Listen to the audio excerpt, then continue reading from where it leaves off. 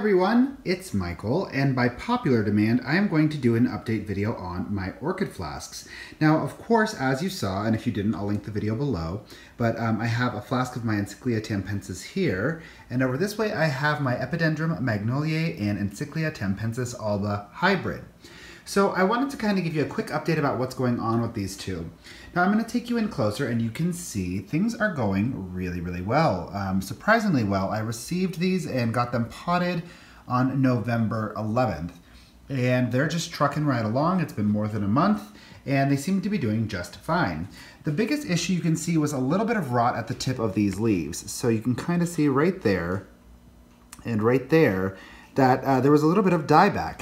And that was happening on this tray as well. So you can kind of, let me see if I can find a good spot. Oh, here we are. I'll take you in on this guy. So you can see right there. Things were starting to rot right at the tips of the leaves, and I wasn't quite sure why that was happening.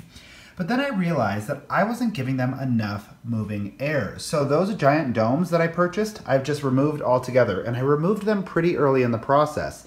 And ever since I took those off, they seem to be doing just fine. Now, as crazy as it may sound, these little guys have an adaptation to semi-hydroponics that is awful similar to their big brothers and sisters. It's almost as if their existing root system isn't terribly viable, so they have to put out new roots. But you can see that process really is happening. You can see there's some green root tubes down there that are just starting to form, and right at the top of the plant you can see these little nubbins that are just starting to form ever since they've been placed into semi-hydro. Here's a few more examples, but you can kind of see they're just starting to establish themselves. There's a great example right there, a little green root tip. But it is scary because it's just a completely different experience with baby plants. You can also see that one of the problems is there is a little bit of mineral buildup that is starting to occur on the leca pellets. So I will show you how I water and how I'm going to resolve that matter. So for all of these little seedlings, what I like to do is I take them out of the tray one by one, and you can kind of see the nutrient solution kind of creating some buildup within the tray here.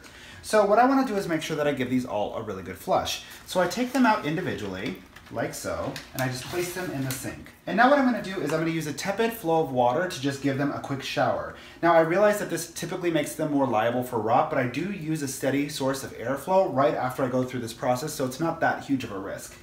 So I'm going to make sure the water is nice and tepid. And I'm just going to create a nice little rain shower over the plants.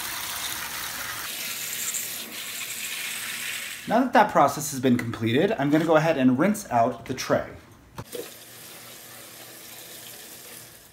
And as I mentioned before, what I want to do is reduce the overall nutrient solution that these plants are getting to prevent there from being any real buildup. That was one of my biggest oversights, was thinking that these plants would require the same nutrient solution that my full-grown plants do.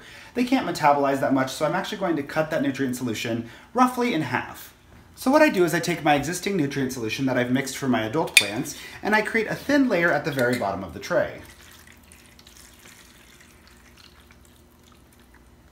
And once I have that in place, I'm going to top off to get to about 1 centimeter of water in the bottom with just plain distilled water. Perfect. So now that I've effectively reduced the concentration of nutrient solution, I can go ahead and take my rinsed orchid babies and place them right back into the water reservoir, like so.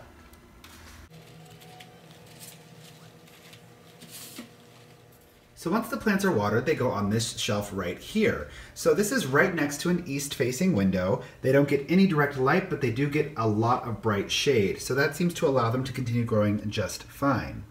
Now, over this way, you might recall, this was my original potting method for these little flasks.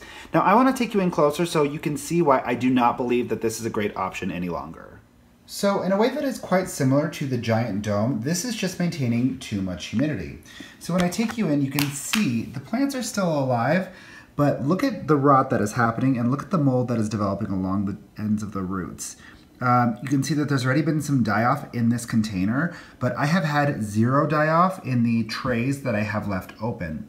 So that is a big indicator to me, and I would have really thought it was the inverse. I would think that a sustained amount of humidity would keep them happy and healthy, but it does appear to be counterproductive when it is overdone. And I was opening it up, I was giving it 15 minutes of air a day, and it still does not seem to enjoy it. So what I'm gonna do is I'm gonna salvage the plants that haven't died and that I think could have a beautiful life. and then I'm going to go ahead and kind of scrap this system entirely. So that's pretty much it, guys. Thank you so much for choosing to spend your time with me. If you have any questions, concerns, or comments, leave it in the comment section below.